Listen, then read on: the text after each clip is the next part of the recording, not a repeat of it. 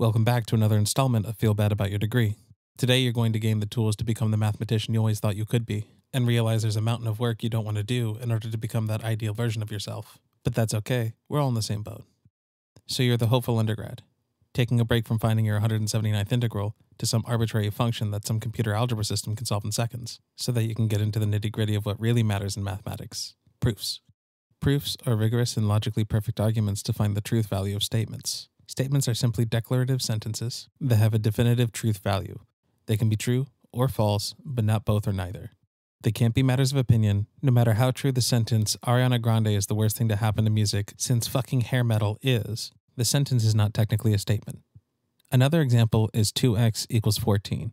You might be thinking, this is clearly a statement. You are stating the fact that 2 times x is equal to 14. However, it isn't. If x is 7, then the sentence is true.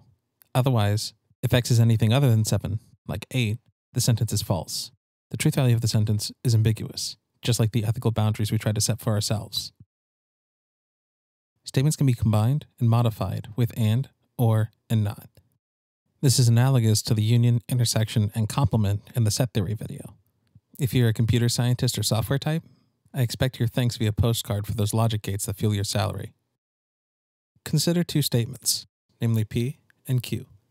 The whole statement P and Q is true only when P is true and Q is simultaneously true. This can be illustrated with the following truth table.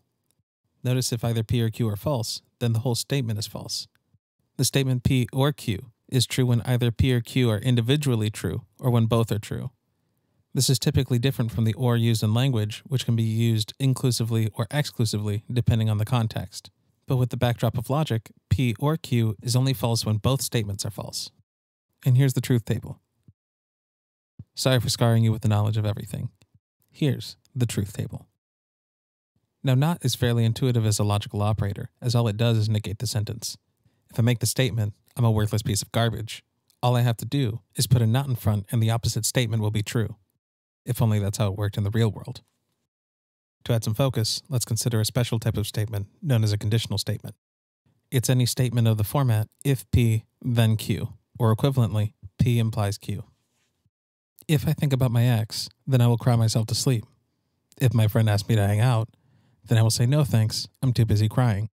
If I make videos explaining math for people on the internet, then I'll make $1 million from ad revenue and start a global education empire. The key thing to note about the truth value of a conditional is that it is false only when the first statement is true and the conclusion is false. Let's take a look at the example. If I think about my ex, then I will cry myself to sleep. There are 4 possible scenarios. I think about my ex, and then I cry myself to sleep.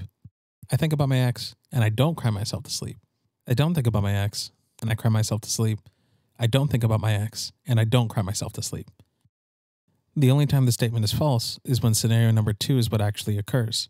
If we want to apply it to a math context, suppose we have the following statement, which we'll take for granted is true. If a function is differentiable on a point, then it must be continuous at that point. We can have a function that is differentiable and continuous, or a function that is not differentiable or continuous.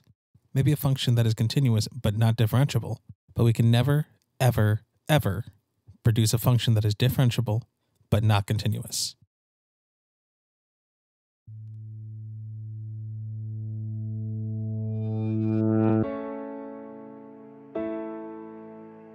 If you start experiencing differentiable functions with discontinuities, please consult a mathematician for assistance, as he or she might be able to prescribe you a course in real analysis.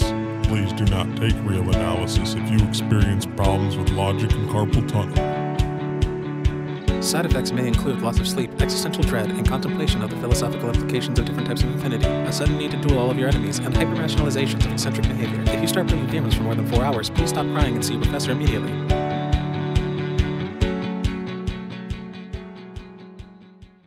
With conditional statements, there are also biconditionals, which are more powerful statements to prove. Essentially, it's a statement of the form P implies Q and Q implies P. This is a statement that declares that 2 individual statements are in fact equivalent. For example, if x is even or y is even, then x times y is even.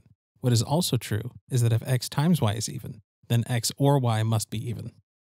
This might seem trivial, but this subtle difference is essential to some of the most powerful theorems in mathematics.